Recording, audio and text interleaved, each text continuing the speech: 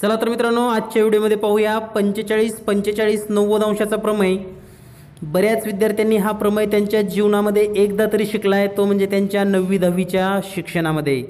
परंतु त्यावेळेस आपल्याला हा प्रमेय समजला असेल नसेल, परंतु स्पर्धा परीक्षेमध्ये यावरील अतिशय महत्त्वाचे प्रश्न असू शकतात, म्हणून आपण हा प्रमेय अतिशय सोप्या पद्धतीने पाहूया। चला तर पाहूया मग 45-45-90 चा प्रमेय। जीनियस मॅथ चॅनल, महाराष्ट्रातील सर्वात टॉप चॅनल, या चॅनलमध्ये आपलं मनापासून स्वागत।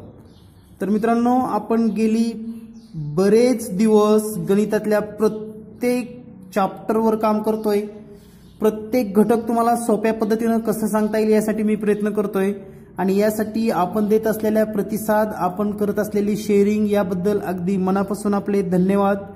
Thank you very much. आजच्या व्हिडिओमध्ये पाहूया आपण 45 अंश, 45 अंश, 90 अंश चा प्रमेय।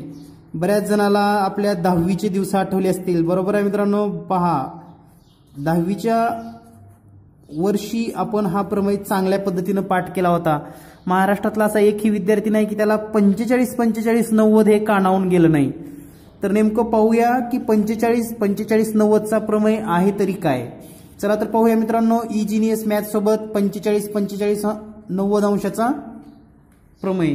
तर पहा मित्रांनो, 45-45-90 चा प्रमेय असा आहे, काटकोन त्रिकोणात 45 अंशाच्या कोनासमोरील बाजू कर्णाच्या 1/2 पट असते। हा प्रमेय तुम्ही 10वी मध्ये असताना पण वाचलेला आहे, परंतु याचा अर्थ त्यावेळेस कळाला नव्हता, पण आता 100% कळेल। तर पहा मित्रांनो, या ठिकाणी काटकोन त्रिकोण तुम्हाला माहिती आहे। तर या काटकोन त्रिकोणामध्ये हा आहे काटकोन, हे आहे कर्ण AC, त्यानंतर काटकोन करणाऱ्या बाजू आहेत AB आणि BC, आणि या ठिकाणी 45 अंशाचा कोन आहे, दुसरा पण 45 अंशाचा, आणि हा असतो 90 अंशाचा। तर पहा काय सांगितले आपल्याला, काटकोन त्रिकोणात 45 अंशाच्या कोनासमोरील बाजू, म्हणजे आता ही 45 अंश आणि याच्या कोनासमोरील बाजू म्हणजे ही AB, आणि हा पण 45, याच्या समोरची बाजू म्हणजे ही BC। या दोन्ही तर समान असतातच, परंतु याची किंमत किती असते, कर्णाच्या 1/2 पट, म्हणजेच 1/2 पट गुणिले कर्ण।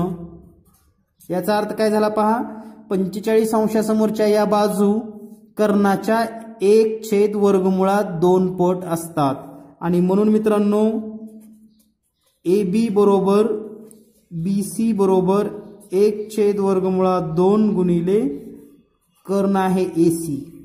तर याचा उपयोग करून आपल्याला बरेच स्पर्धा परीक्षेमधले उदाहरणं सोडवता येतात।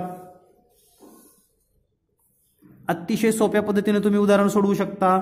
समजा याच ठिकाणी कर्ण समजा तुम्हाला 12 दिला असेल, तर 1/2 गुणिले 12 केलं तर तुम्हाला ह्या दोन बाजू मिळतील। तर अशा पद्धतीने अतिशय सोपा हा प्रमेय आहे मित्रांनो, 45-45-90 चा प्रमेय। सहज आणि सोप्या पद्धतीने लक्षात ठेवा। धन्यवाद, थँक्यू व्हेरी मच।